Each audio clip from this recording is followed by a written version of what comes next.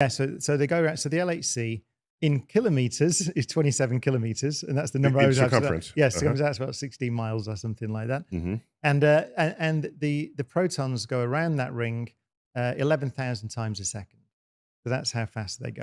That's fast. So that's 99.999999% the speed of light.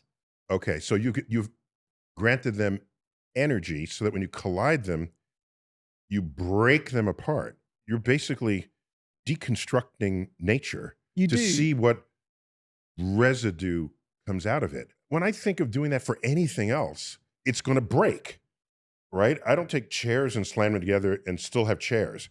I have a pile of kindling, okay?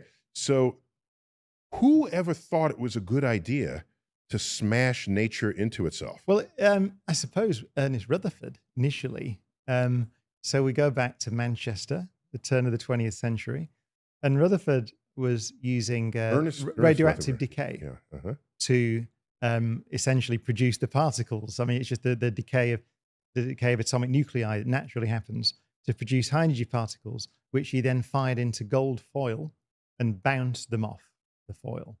In doing that, he discovered the atomic nucleus.